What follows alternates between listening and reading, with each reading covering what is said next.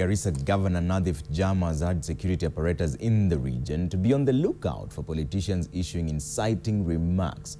Jama, who was speaking at the Farmers Training College after officially handing over a school bus to Dertu Secondary School, said that it was unfortunate that the security apparatus attend meetings presided over by politicians and listen as they incite communities against each other without doing anything. Jama scoffed at Majority Leader in the National Assembly, Aden Duale, saying that he was completely off track with the comments he made over the weekend on a campaign trail where Duale urged the residents to vote Nathif out and pick Ali Korane in the forthcoming general elections.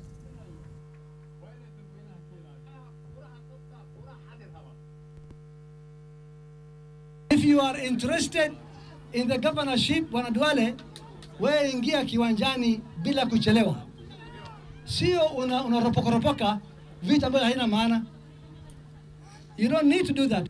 Leaders ambao wanasema wao ni leaders who go out into public forums, public places, and they do or make insightful statements, serikali lazima ifanye kazi yake. Na viongozi wengine siasa yao imekuwa matusi na incitement. Hatutakubali incitement. Mimi nikiwa chief ama sultani ya Aulan na wasii Aulan viongozi wasijaribu kutumia lugha yoyote mbaya katika wakabila zingine ama mtu mwingine yote ambaye anasimama. We need a harmonized statement. We want to integrate Garissa people. We want to bring them together. Tunataka isikue siasa ya duni ya kutafuta damu ya binadamu.